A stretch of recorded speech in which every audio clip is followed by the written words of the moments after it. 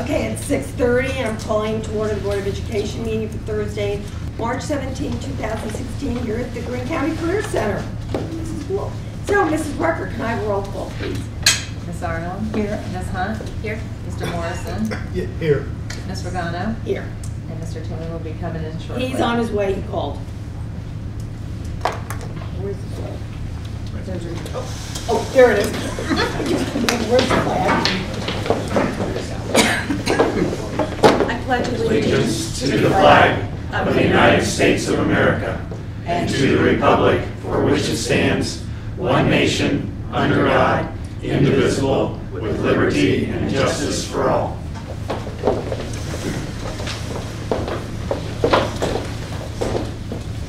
The next item on the agenda is the approval of the agenda as presented with an addition under presentations, and Dave Deskins will be speaking from the Greene County Career Center. So I need a motion and a second to approve. So moved. Second. Any discussion? Okay. Mrs. Rucker, please call the vote. Mr. Morrison? Yes. Ms. Hunt? Yes. Ms. Arnold? Yes. Ms. Regano? Yes. Motion carries. Okay, we go to board comments. Let's start with you, Mrs. Hunt. All right. Thank you to the Greene County Career Center for having us. Thank you to the culinary students. It looks like you've got some goodies over there for us, so thank you for doing that for us. And we're glad to be here. Look forward to hearing the speakers. Okay, Mr. Morrison. You said it all right there. Nice to be out here, and looking forward to the meeting and tasting the desserts.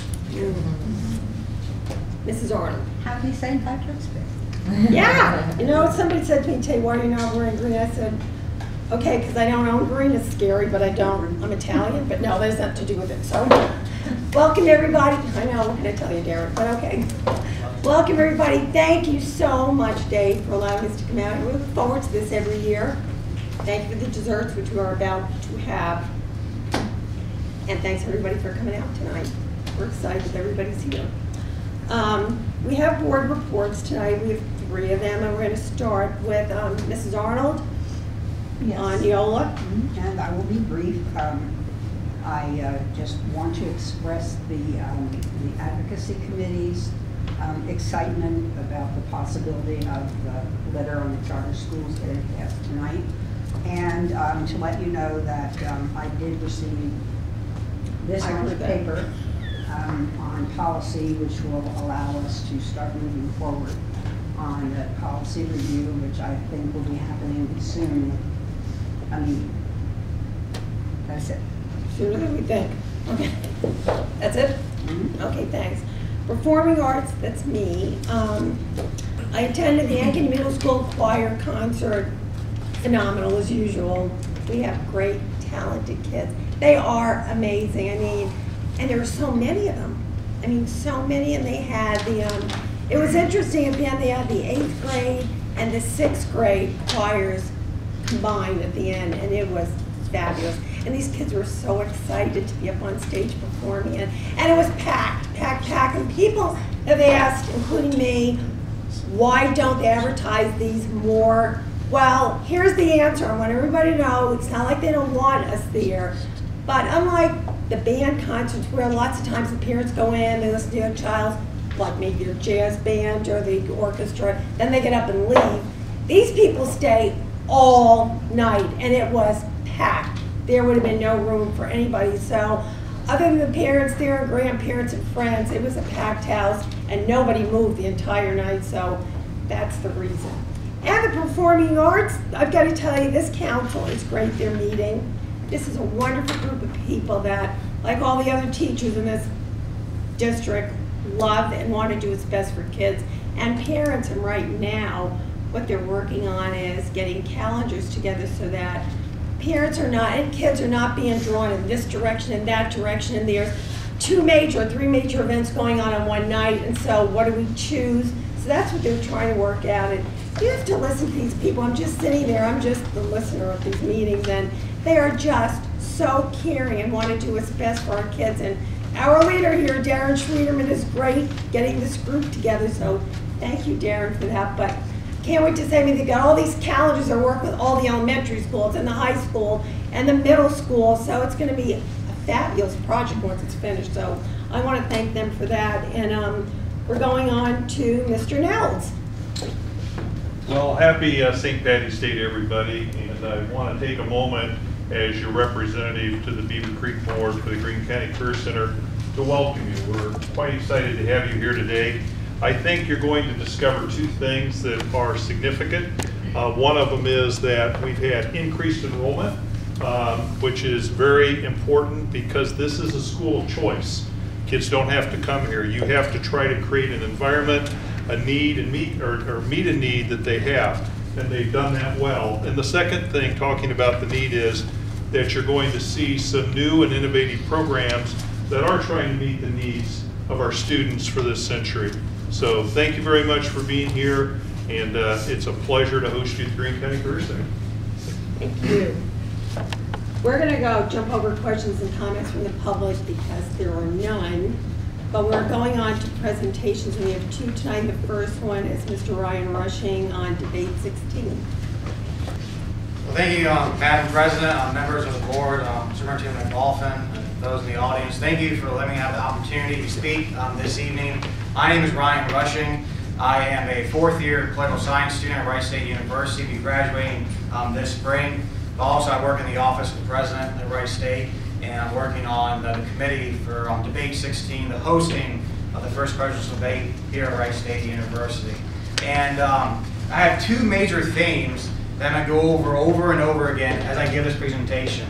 These two things, hopefully, by the time I end, to become pretty evident. And the first one is this event, this debate, is not simply a 2 or 3 hour period where folks are on stage debating each other. We are utilizing this opportunity to not make just Wright State better, but to make our community better and really to make our state better. And I'm going to get into that as I go through this presentation of this slide. And the second thing is that you may not hear this quite often, and although some of us may sometimes occasionally think this way, but think selfishly. And when I say that, is that when I'm going through this presentation, as I'm going through these slides, think about ways in which you can see yourself being involved. You know, I've given this presentation dozens of times to not just internally to classes, to student organizations, but also externally. I've gone out to other local governments, gone out to other organizations in the community. And as I give this presentation, it's grown. Because of the great ideas that we have around this room, potentially where we can be involved. And again, utilize this opportunity to, it's not just a 2 or 3 hour period, but to utilize this opportunity to make the university better, but also to make this region better, and how we can do that. But moving forward, I always explain where we're at. We're in Raider Country. Raider Country is an 18-county region that Dr. Hopkins, David Hopkins, Wright State University's president, considers the direct enrollment in terms of our involvement in terms of our university. These 18 counties we serve on what we know as a day-to-day basis, and we're in the Fairborn area, where the main campus is in Wright State in Greene County, but we also have a regional campus in Salina and Mercer County, as you see up here. But the reason I put this map on this presentation is quite simply, this entire region will be directly impacted from Wright State hosting the presidential debate. And this entire region will have opportunities, not just to be involved in terms of a peripheral area, but to be directly involved in terms of how we're moving this forward, to utilize this opportunity to make not just, again, our university better, but to make our region better. So debate season, we have kind of crafted this calendar of sorts of all the sort of election items that we consider are important in terms of us hosting a debate.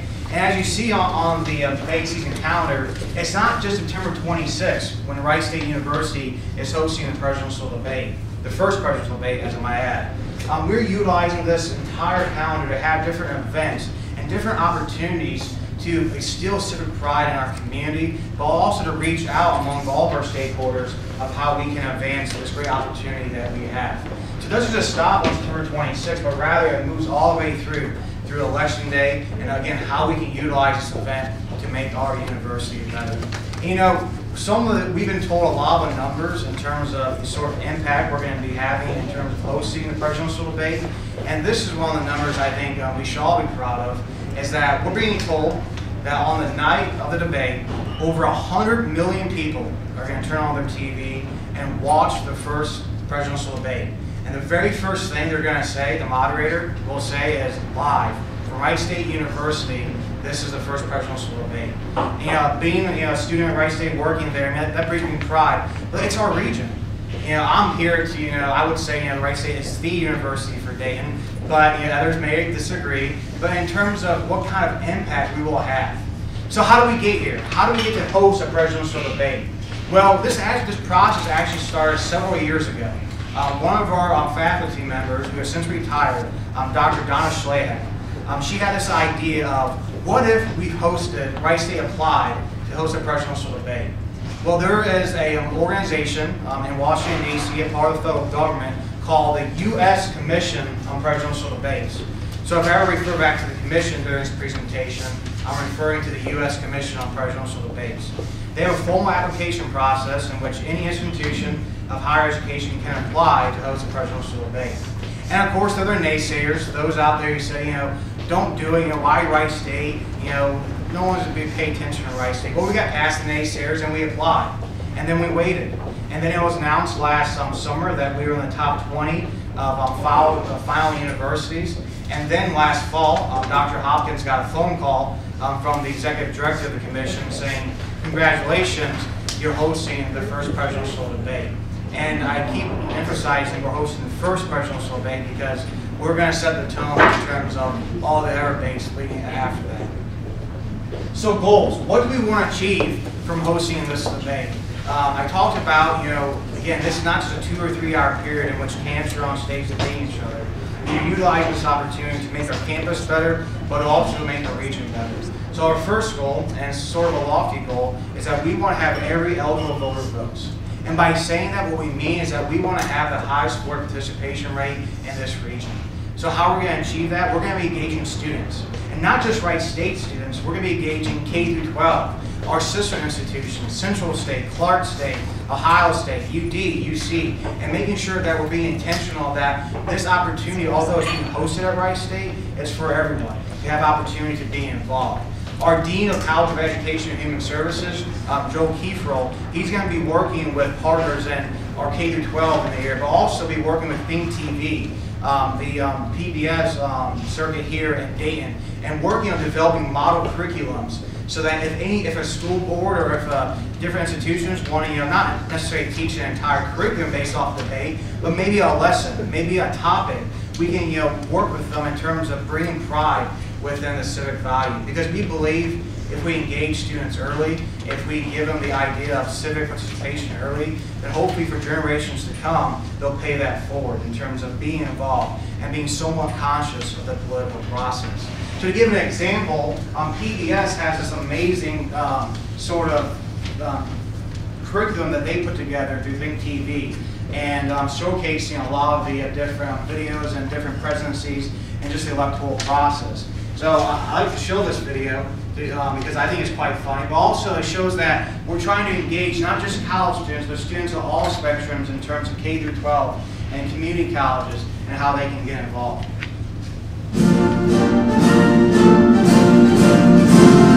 William Henry Harrison is the only man who made no mistakes as president because he died after 32 days on the job. So let's talk about how he got that job. Harrison was born to a prominent Virginia family in 1773. He sought fame as a military officer, fighting Indian tribes in the Northwest in the 1790s. Before long, he was the governor of Indiana Territory, and he was pretty good at negotiating confusing treaties that took a lot of land from Indians. Harrison was a national hero after beating an Indian army in 1811 at the Battle of Tippecanoe. He followed that up with a few wins during the War of 1812. Then he retired to Ohio and had a mediocre political career for 20 years. But the young Whig Party recruited General Harrison as a celebrity candidate. After seeing how well the Democrats had done with General Andrew Jackson, the notorious Log Cabin campaign of 1840 ignored politics and focused on personality. The Whigs fudged the details to making the aristocratic Harrison seem like a common man. He beat President Van Buren easily, but at age 68, he couldn't beat pneumonia. To prove he could handle the job at his age, he gave the longest inaugural speech in our history on a cold, misty March day. He caught a cold, which turned into pneumonia. In April 1841, he became the first president to die in office.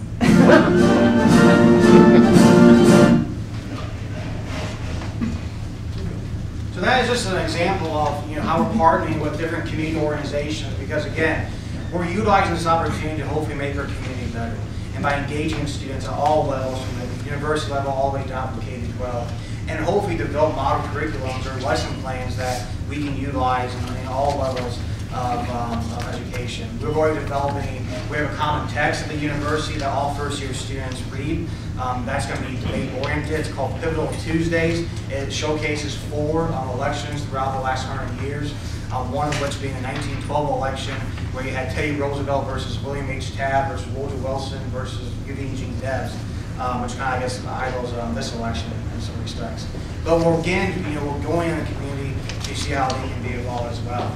University engagement. I can guarantee you this entire region will be different the weeks leading up to the debate. Now, I mentioned there were over 100 million people watching the debate. We're also being told that between 3,000 and 5,000 media personnel from around the world are going to fly to Dayton, stay at all hotels, visit all restaurants, and cover the debate. 3,000 to 5,000 media personnel. And I'm talking about all the big shots, all the talking heads we see on TV, Anderson Cooper, Lester Holt, Bill O'Reilly, Morning Joe, Face the Nation. They'll be here covering the debate.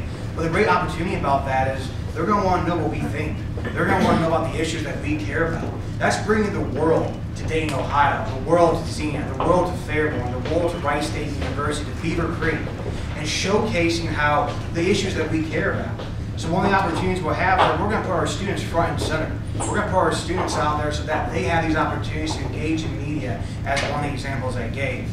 And in terms of alumni engagement, we have over 100,000 alumni from Wright State University, 75,000 of which live in rare country, that map I showed you before.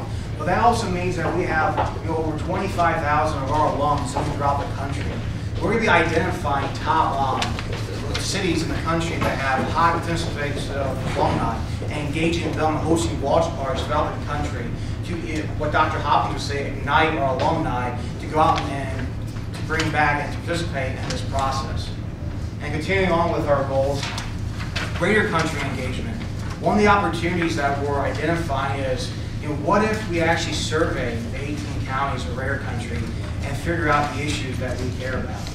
We see on TV every night, the exit polls and the issues that, the media tells that we care about. But what if we're actually engaging in the community and figuring out the 18 counties that I mentioned, rare country, the issues that we care about? And what if we find that the issues we care about, whether if you're Republican, Democrat, Independent, actually brings us closer together, not divide us as some may want us to. And then compile a visual aid of some sorts and give it to the Commission on Presidential Debates, to give it to the candidates, and to say that this is actually what we care about in the Dayton region, and to engage them in the process that hopefully they'll be asked a question during their actual debate that brings forth something that we care about here in Dayton. Career development. I spoke about the 100 million people from around the world watching the debate, the 3,000 to 5,000 media personnel. But one of the things I usually like to mention is, as is fairly obvious, there are 4 universities hosting a presidential debate. Okay. Well, if you think about it this way, between 2016 and 2020, only those 4 universities, only the students at those 4 universities, only the communities of those 4 universities can have a direct part in really making history. To have a direct part in being part of the presidential process and being part of this debate if we volunteer and coalesce. Because one of the major reasons why we got chosen as the debate site is because of the community support we have, of the opportunities that we brought in the community members and really showcase how much we support this region. We're going to do the same and bring us together so that if a student at any level gets involved in this debate, they're going to put a whole new line item on their resume that only these 4 universities have, that otherwise for the next 4 years, no other students can really have claim to. That's impact on our students in our region. Self-funding. This is on a more serious note. We're all read the paper and media. There's been different estimates, and you can read whatever one you like. But hosting a debate, quite frankly, is not a cheap venture by any means.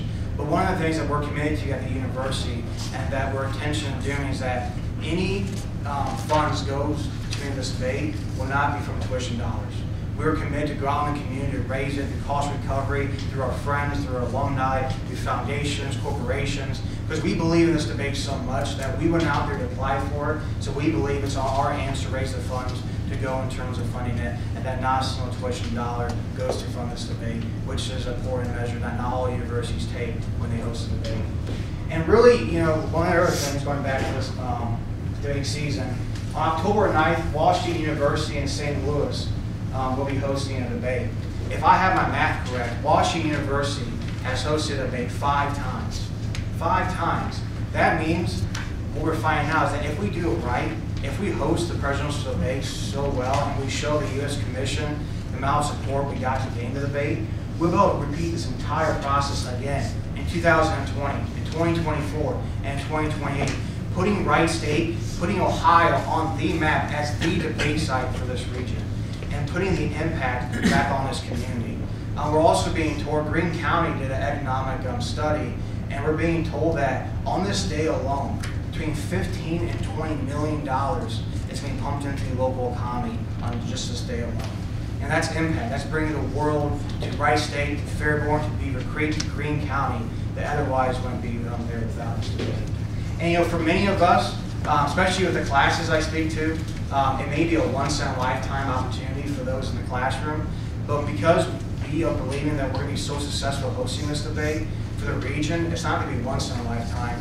We're making that it's going to be a first in a lifetime, because we want to bring it back in 2020 and 2024. So volunteer opportunities, these are just some of the opportunities that we have identified for not just students, but for all members of the community to be involved. This list is not by any means definite. This list can be grown. As I mentioned, as I go out and give this presentation, I've added on to this presentation several times, and one of which was the Uber-like service. So, I was talking to a class, and one of the students was like, boy, you're going to have thousands of these dignitaries, media personnel from around the world coming here. What if we somehow partner with Uber or some kind of rideshare service and giving students the opportunity? And so that got put on the list. My point of the matter is that if it's conceivable, if we can do it, think selfishly. If we can do it, we want to make sure that we're giving the community opportunities to be a part of this. Law enforcement, as you can see, as you can imagine, everyone from the Secret Service all the way down to a local sheriff will be involved in making sure this site is secure. At Wright State, we have a crime and justice program. Here at the Career Center, I know there's a likeness program as well. We want to engage those students in terms of giving them opportunities to be involved and to have that real on-the-job experience that we appreciate. And all the way down through the different lists of opportunities that we have. And then going through the day of September 26th, these are again just opportunities that we have identified as possibly being a part of this debate. Again, these lists are indefinite. As we learn more, as we hear more, we add to the list. And we're very intentional about making sure that if you have an idea, we'll listen. And then ticket information. This is probably the question I get asked the most in terms of, how can I go to the debate? What we do know is this. The U.S. Commission on Presidential Debates controls the ticketing process. What we do know in previous years, as we understand it, is that the candidates on stage, all the candidates, and please know I say candidates as plural because we do not know how many candidates will be on stage. The Commission sets that policy. It was only in the 1990s where you had Ross Perot on stage with Bill Clinton and George H.W. Bush. So however many candidates are on stage, they'll get a block allotment of tickets, and you can make assumptions of where they'll give their tickets to. For Wright State, we will get a block amount of tickets, and we have made an intention and pledge that any and all tickets that we give will go to Wright State students. So that's what we're here for in terms of all operations at Wright State University, and that's a commitment that not all universities make that we're trying to make at Wright State. And then if you would like to be involved, all you have to do is email debate.volunteer@wright.edu. The information they're given is more centric in terms of students, but anyone can be involved. We've been getting emails. Again, this is not just for students, for any members of the community. We've been getting emails by a dozen, it seems like on the daily. And we're trying to make sure that although we cannot commit to having everyone in the Nutter Center, the debate hall, watch the debate, we're trying to make sure we don't turn anyone away who would like to volunteer. And as volunteer opportunities arise, we will make sure that we give all those who want to be believe that. I'd be happy to any questions or any points of clarity I can give. This is very exciting. I mean, my wheels are spinning as a teacher. Oh, I wish I was back in the classroom because I know what I would want to do right now. Get right. But this is a great opportunity for students K through 12. You're absolutely right. This is, yeah, I'm going to volunteer. No, really, I'm serious. I will. Thank you for sharing this with us. Well, I'm a Wright State alumni, so it's exciting for me to see my Oh, there you go. school get chosen for something like that. So we're very, very honored. And again, we're going to do it right, so we bring it back every 4 years. I mean, this is great for this area, just economically, how it's impacting us. It's amazing. Absolutely. Yeah. Thank you. Thank you very much. Thank you all very much. Oh, and Dave Destin's up next. Ryan, thank you. It's impossible to follow a presidential debate presentation unless you're presenting desserts. Oh. So I want to thank you all for being here. We're really grateful that you choose to come out and engage the Career Center. Tonight I'm going to introduce to you Chef Cornelius. Chef Dan Townsend is our normal chef at the Career Center. He was unable to be here tonight, and so we had to resort to his trainer, Chef Cornelius, who is here with a few of our students who happen to be Beavercreek students. He's going to tell you a little bit about the dessert, and with your permission, Madam President, we'll allow you to start on the dessert so that I can get the kids home to get started on home. Absolutely. So with no further ado, Chef, thank you, Chef Cornelius.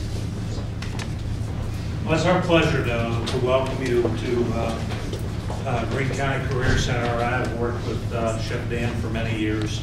Actually, he was one of my students at one point way back then at Sinclair when I was running that program. So I'm very happy. This is the end of my first full week working with the juniors and seniors here, and I'm learning every day from them. So we're going to have, there's a selection of cookies, chocolate dipped crescents, chocolate covered cherry delights, some orange delight drops, some lemon cookies, peanut butter and jam cookie, a sand tart, and then there's a peanut butter pie and a Williamsburg orange cake that you can help yourself with. So that will make this week. So. Kayla Lundy. I came here because I kind of just wanted a new start, something different, and what I plan to do after I graduate is to open up my own bakery.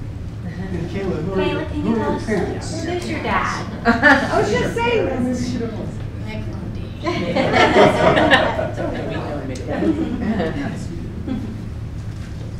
I'm Sarah Pearson, and I came here because I just wanted a new start, and I knew people that came here before and they really liked it, and so I wanted to see if it was good for me, and it is so far. And in the future, I want to open up my own bakery. Sarah, who are your parents? Greg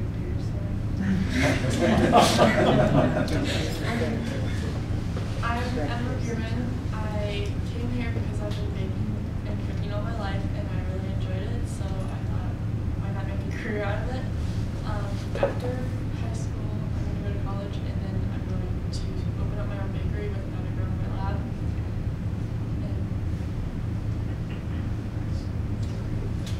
And thank you for coming tonight. We really appreciate it.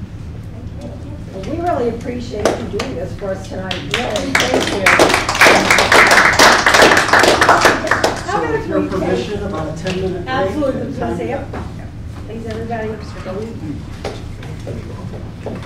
Yourself to the desserts. There's too many options. Yep. Yeah. You're on. So thank you all very much again for coming to the Career Center. I hope the dessert was well received. Oh yeah. The kids were very excited to be able to provide it. I'm going to talk a little bit tonight about an initiative we've been working on at the Career Center. And unlike Ryan, I'm going to probably be mobile and move around. So if you're someone who needs the structure of me standing right here, I'm going to probably drive you crazy tonight. We have been working on, and as Mr. Nell shared with you, when I arrived at the Career Center, we were down pretty substantially in enrollment. We were down about 25% student enrollment over a 2-year period of time. That was very troubling for us, and so as a result, We made some pretty quick moves to enhance and increase some of our customer service, some of our outreach efforts and initiatives. And I'm thrilled to say, as he shared with you, we've seen an increase of almost 100 students from last year to this year because of those efforts. So I'm really proud of our staff and the work that they've done. But what it did is it caused me to step back and take a look at our Career Center and try to define what we're doing, try to figure out what kinds of things maybe we ought to be doing to move us into the next century, preparing kids in Greene County, and particularly in all of our member schools, to get them ready for career paths. So it caused me to take a look at what kinds of things are going on in Greene County, and of course you don't have to step back long to realize that you're in the hub of Wright-Patterson Air Force Base. What's really interesting about Wright-Pat, of course, is that it's Ohio's largest single-site employer with about 29,000 workers. It's the third largest air installation in the country, and it's the only air base within an hour's drive of 4 international airports and 3 other air installations. And so that was very intriguing to me, and I wanted to know what are we doing along the world of aerospace to meet needs in this region if indeed that's such a large employment opportunity for kids. So as we explored that, we determined to form a partnership to make application for a study grant to look into this and try to figure out what was going on. That study grant partnership ended up being with the Beavercreek City Schools, the Clark State University president, the Wright State University president, and Dr. Cassie Barlow, who works with the Wright State Research Institute and was the former base commander. As a team, we made application for a grant with the Developmental Services Agency, which used to be the Ohio Department of Development, and we were successful in receiving a $50,000 grant to do research and study the possibility of establishing an aerospace type of program in this region. And so we were thrilled then to be able to contract that out to a local organization, the Green Tree Group, located in Beavercreek, I think, Ohio. So the Green Tree Group have worked with us very diligently in data collection. We have spent an enormous amount of time on data collection. That's driven the project. Every decision we're making is related to the data we've collected. And the reason we did that is because we want the project to be successful, and we feel strongly that in order to do that, we need to understand every variable and every obstacle that we might face. So we began the initiative of trying to collect data. The Green Tree Group started taking a pretty huge look and a pretty broad spectrum scale. And you know what? Some of you look like you're taking notes. I wasn't planning to pass out, but I have copies of the PowerPoint if you'd like to take notes on it. So the initiative for us is we want an opportunity to provide kids with exposure to aerospace careers. We want to do it in a way that it prepares them for the job market and the job needs, and in order for us to know that, we had to figure out what are the job market needs.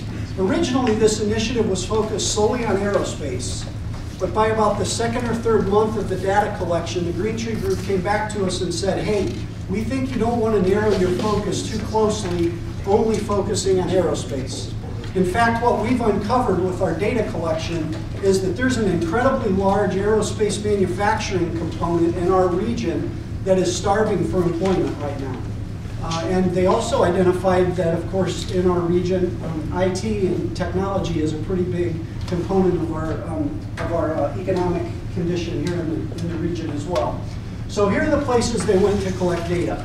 These are the places where they went. They've interviewed people. They brought focus teams of business and industry together, because my charge to them was, we're not interested in a project just so you can say we did it. We want you to tell us if this doesn't make sense for this region. We want you to stop it right now. If it does make sense for this region, then we want to know what steps and directions make the most sense for us to move it forward. In order to do that, I need to know the real market needs and the real job needs. Now, when we first pulled data down on this and looked at it, it was really interesting. We found 2 studies that existed. One was a 2012 study to support the base. The other was a study by Clark State University in 2013. Combined between those 2 studies, there were a large number of jobs identified in the region around aerospace-related careers. What we wanted to do was get a number and get an idea of what that might mean. And so to monetize that, we went to the Jobs Ohio and Ohio Needs Jobs websites, and we took those same job classifications, took the average salary for those jobs and applied it to the number of openings reported in these 2 studies coming to the region.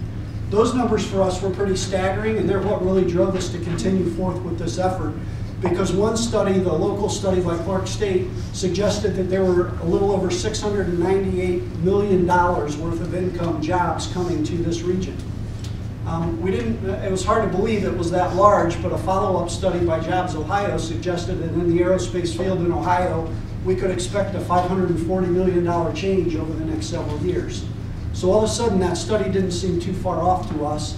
When we did the same thing with the data collected from the base, their numbers were even more inflated of concern to us because that predictor showed about $1.2 billion worth of jobs around aerospace IT in our region. So I needed to know the real data. I know these are projections. I know these are things people are thinking and predicting. What can we confirm? And so here's what we confirmed. We know that the three major areas in our region relate to aerospace and needs for aerospace. Most of those are jobs coming off of the base or companies here to support the base. And what we found on that side of our study was these are jobs that are requiring elevated degree levels. These are jobs that are requiring students to go on and obtain bachelor's degrees, master's degrees, doctoral degrees to fill engineering, rocket science kinds of programming at the base. So to us that was an important caveat because it told us what we needed to be looking at regionally to ready kids for careers in these areas. The second identifier for us were in the area of manufacturing. So this was the really intriguing one to us because in our region we have a lot of small manufacturing companies, but we don't have one giant. But what happened was when our auto dealerships in the area closed, our manufacturing companies got really creative and they kind of morphed into these companies able to adapt to multiple manufacturing needs. So for instance, on one given week, a company might be doing aerospace engineering, manufacturing products, and the following week they're working on car manufacturing products. And the week after, because of our strong medical institutions around, they're working on manufacturing for medical equipment and medical devices. So what we discovered was our companies have adapted pretty well, but educationally we haven't met them yet. And so one of the goals and focuses for us was how can we attach aerospace, engineering, manufacturing, robotics to make this a project that's going to enhance the workforce in our region. The third area we looked at was IT. And what you should note is between these three areas in our region of Ohio, we have about a $20 billion impact of revenue, income, jobs related to those three career paths in Ohio. So this is pretty big for us.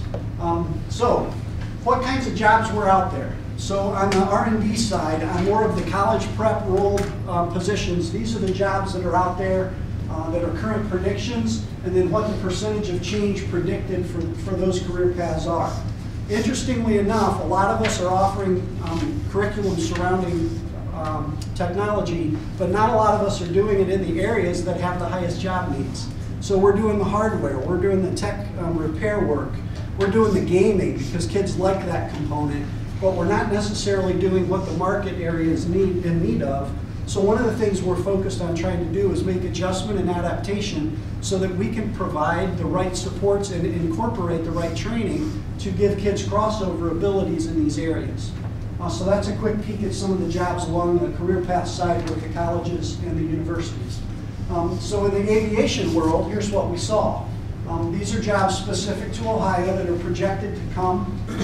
650 jobs for commercial pilots, aircraft mechanics and service technicians, 296.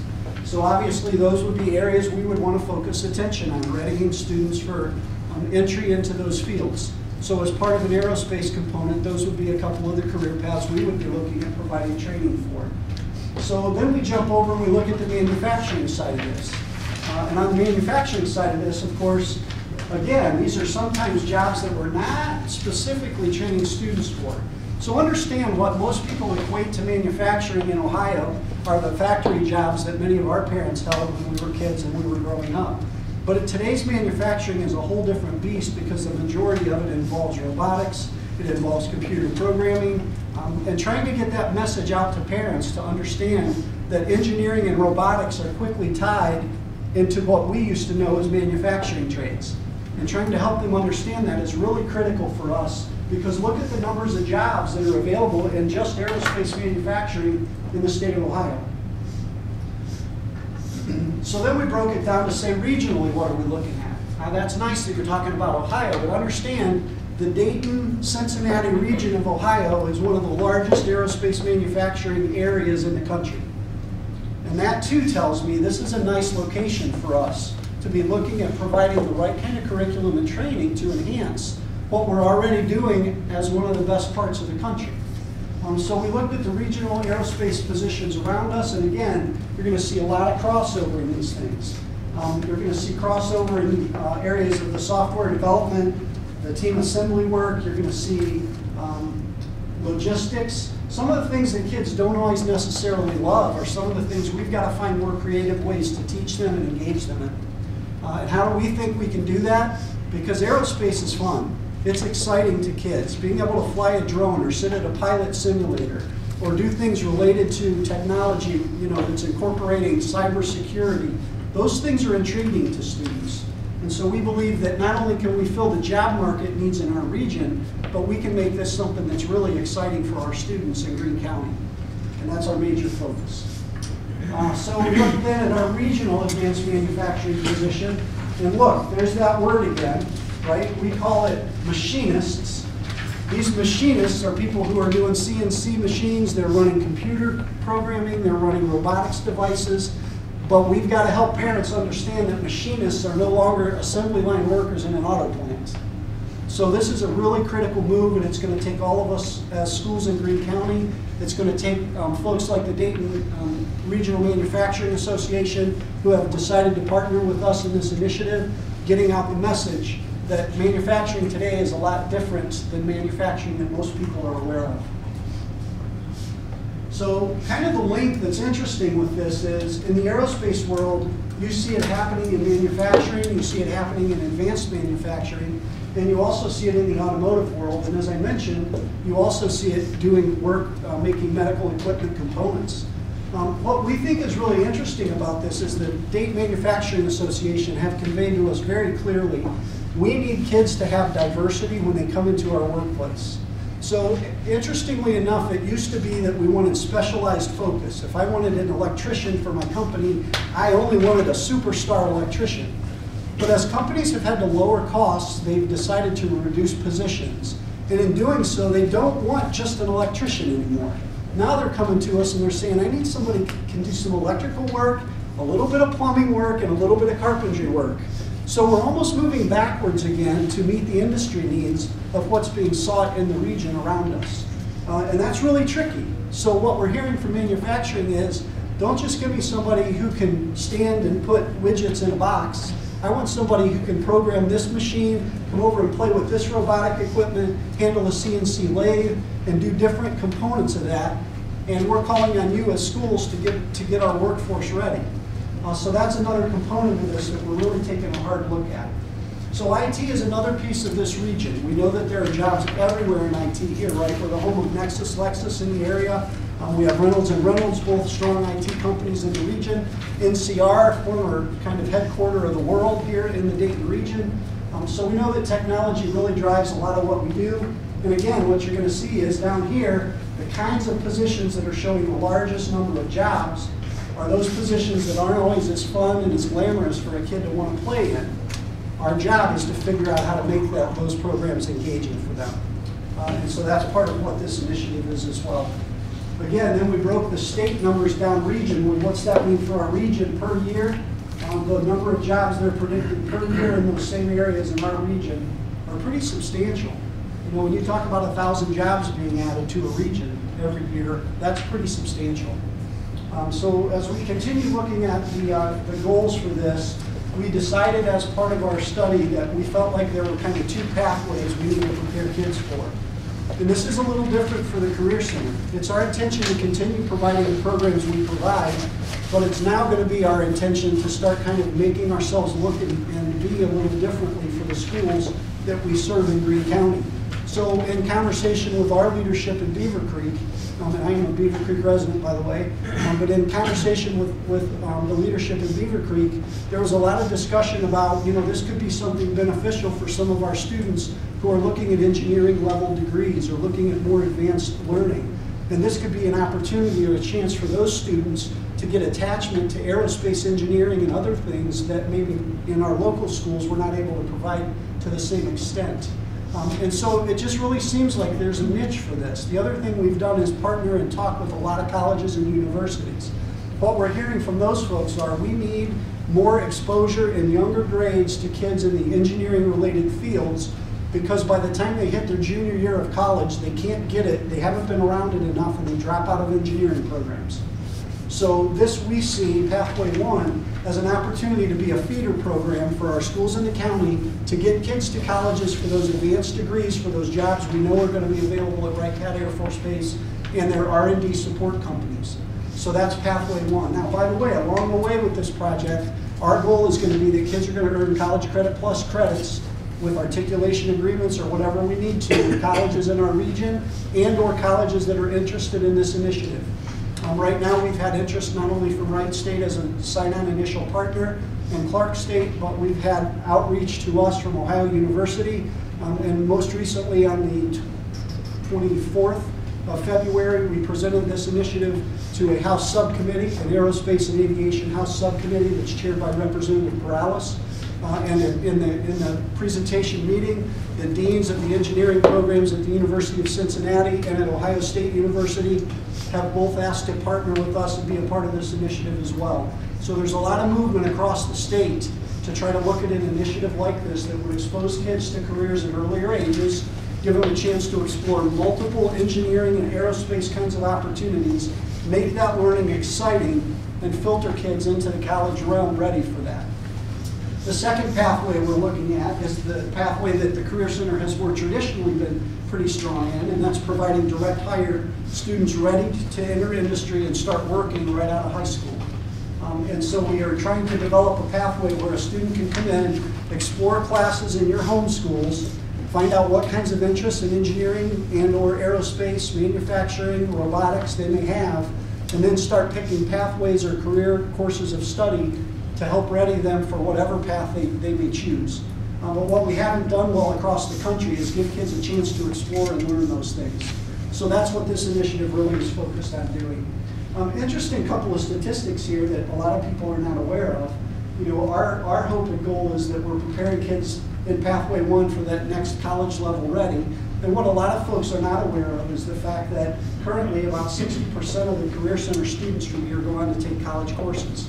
Some of those are at 2-year colleges, some of those are at 4-year colleges, but there's already a really strong link between our schools and the college credit abilities, because we previous to College Credit Plus, we had the, help my memory, the program where students could take courses and get, or leave campus to go take courses. Post-secondary option. So we had the privilege of already being able to do that. This is just another way where we intend to try to make those partnerships last so that we can connect kids to colleges, get them credits. That helps our parents. You know, we hear from parents a lot at the Career Center because our kids usually are the ones who come out of school, go right into the workforce and don't have a lot of college debt. But some of them have children who go to the Career Center, and then they have children who go to a 4-year college. And many times we hear those parents come back and say, so many kids now are getting a 4-year college degree and they have all this college debt and they can't find a job.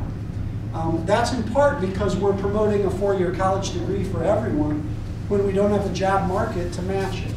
So last year, for instance, in the state of Ohio, roughly 60% of our jobs required a trade type of training. They're the folks fixing our cars, cutting our hair, working on our lawnmowers, doing all the kinds of things that are done by students and adults in trade. Roughly 60% of our jobs in the state. Roughly 20% of our jobs in Ohio require a bachelor's degree. Last year in the state of Ohio, statistics suggest that close to 64% of our kids went on to a 4-year college. Here's the problem that's creating for our economy. 64% of our kids are going on to compete for 20% of our jobs. And what's happening is our kids are coming out, they have college debt, they can't wait on a job, and they're leaving Ohio to go elsewhere. So we've got to figure out a better way to cross this path over so that parents aren't incurring, along with students, the kinds of student loan costs that are having such a big impact on our families. Again, our hope is this is one initiative that can assist in that. So as you see, as we take a little different breakdown in the pathway number 1, this is more of the feeder pathway into the college route for those kids and for those jobs that require such. And I won't read all this to you, but the same in pathway 2, kind of the take and the look at what kinds of things we think we could do with students on the direct hire side of the scale. Ultimately, we think that there is an important ability for this to impact adult education as well. And as you know, Career Centers, community college also offer that. If we're successful in getting a lab like this installed that has strong advanced robotics equipment and engineering equipment, why wouldn't we utilize it with adults? That just helps us fill the marketplace needs much quicker. Interestingly enough, last year the director of the Dayton Regional Manufacturing Association shared with us that they hired students, most of the students out at Miami Valley Career Center up in Clayton, Ohio. And those students predominantly had backgrounds in engineering and manufacturing. Basically, they were working on robotics equipment. Those students last year had 4-to-1 job offers. And what the manufacturing organization in the Dayton region have told us is, we turn down jobs because we can't find enough trained workers, and we're 75% short on the numbers of workers we need for our market. So if they're turning down business, they're going to very quickly realize, hey, if I go to a different part of the country, I can find more skilled workers. I might take my business and go. And we don't want that. For Ohio's economy, this is really critical, and certainly for Ohio's kids in the way of education. We don't think there's anything like this anywhere in the country. As we've looked around, we find schools that are doing great things with engineer kids. We find schools that are doing a great job with kids as airline mechanics. But we haven't found a school anywhere in the country yet where a student can come in, explore multiple areas of interest in aerospace, pick a direction, and pursue it. And so we believe that this is the right location for that, right here in Greene County, for many of the reasons that have already been discussed. We've got to meet the local demand for the workforce, and we've got to be ready to deliver on it. We've got a lot of work to do. So we finished the first study. That study's conclusion is this: there is merit to this project. You should continue it forward. The next phase of this study for us is going to be working on an implementation study. How do we do that? Where should we locate it? What should the first phase of the project look like? How do we survey parents to find out what interest lies for the specific jobs we're looking to try to fill? Those are the next phase components of this. We're working very, very closely with legislators in Ohio. We're working very closely with Jobs Ohio. We're working very closely with Dr. Marlowe from the BASE Experience and Connection. And we'll continue to push forward until we determine that this is a bad thing for students, that this is a bad thing for Ohio's economy. But so far, in a year and a half's time, that's not the direction we're getting a lean for. So I just want to thank you all for giving me the opportunity. We're going to continue our partnerships with this. We're going to continue exploring this. And we're really grateful for Dr. McLaughlin, Dr. Hayward's assistance and willingness to partner with us and agree to be partners in this endeavor. We believe Beavercreek is a critical component of this project. And we know it's true that many of the employees at Wright Pat live and work in your community. And as a result, many of their children go to our schools. So this is something we feel is critical for our residents, and we want to try to provide it for all of them across the county. Thanks for your time. I'll be glad to entertain questions. I really am grateful for you allowing me to add to your agenda.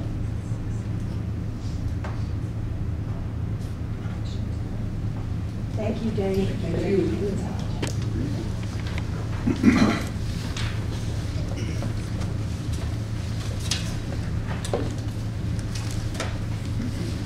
Okay, we're on to approval of the meetings held. I'm going to need a motion and a second to approve the following February 2016 board meetings. The February 18th, 2016 was a regular meeting. February 24th, 2016 special meeting. Second. Any discussion? Please call the vote. Ms. Arnold? Yes. Ms. Hunt? Yes. Mr. Morrison? Yes. Ms. Regano? Yes. Mr. Taylor? Yes. Motion carries.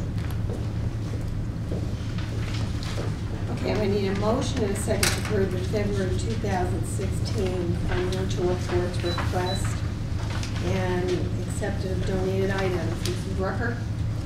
Motion. So moved. Second. Any discussion? Yeah, the only thing I wanted to bring to your attention on the February financial statement is that we are still in good shape compared to what we have had in projections. The biggest area that we're up in is the foundation program, because this is the first year of the new formula, so we'll be looking at that. And they can still make adjustments to that money until the end of June for this year. So we're going to continue to monitor that. And then in our expenditures, we're under our expenditures projected about $945,000. So in total, we're almost $2.4 million more on the bottom line than what we had expected. So that's a good plan.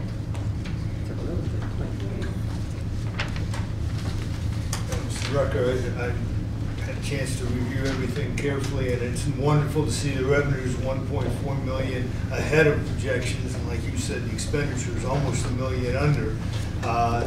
And I was tickled to see the state foundation about $1.2 million ahead of expectations. So that's wonderful. And then the bottom line, of course, the cash balance is remarkable. So, and I noticed, of course, that with all your estimates, you're within about 1%, and in many cases, even a lot less than 1%. So that's phenomenal.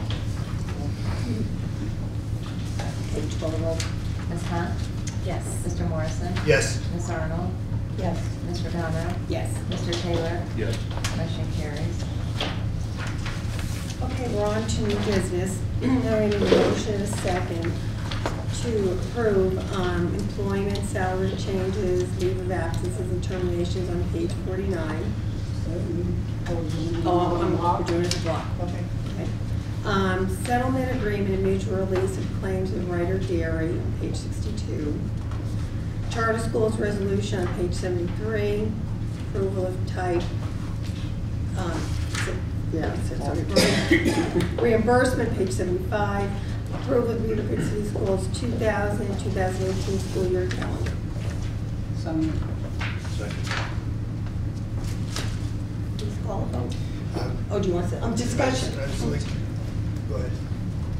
Oh, okay. I'd just like to comment that, you know, obviously everything is important, but I'm tickled by the Ryder Dairy agreement. That's what I was just going to say. Okay. Thank you. Go ahead. Go for it. You certainly need, oh, I'm sorry. Yeah, that's what I should We say. both, I think, are benefiting from it, if I remember. Okay, that's for sure. Yeah, that's a big one. Okay. Thank you, Mr. Morrison. The Ryder agreement several years ago, actually, was in 2010. There was a miscalculation on the bidding process in the Southwestern Educational Purchasing Cooperative, the EPC, that we're part of. And during the course of time, there had been an error in their calculation on what the milk prices would be for member schools. And there are 79 member schools that are impacted by the settlement. So it took a period of time, one, to realize there was an error, and then after the error was realized, it was a period of time to figure out what we were going to do. So totally, it was over $800,000 that those member schools shared in a settlement, and our settlement at Beavercreek is just under $19,000. And that will be going back into the food service account. So that's a nice little chunk of money back. And the fact that the overcharge was .0005 per milk carton, that tells you how many cartons of milk are sold every single day. Yeah, but we're glad to get that money back. Yeah, yeah. Good for us. And if I may, Mrs. Regano, just moving on to charter. Yep, I was going to ask you to do that. Resolution. This was presented last month as a first reading from the Advocacy Committee. Our recommendation be approved and signed by members of the Board of Education and given back to Mrs. Rucker and myself, and we'll make sure that the legislators get this information. And then approval of type 4 reimbursement. Again, this is reimbursement to a parent for transporting their child as it's been deemed impractical to do so. It's $250. And this month, there's only one student that impacts on. And then finally, approval of the Beavercreek State School 2017-2018 school calendar. During our negotiation cycle this past spring and summer, it was determined that we need to have a 2-year period of time to get our calendar out for our parents to make adequate plans. This calendar has been worked through Mr. Schmiedeman's committee. He's looked at it. It meets the terms and conditions of our CPA with the BEA, and it'd be our recommendation to be approved for school year 2017 and 2018. Any other discussion? Okay.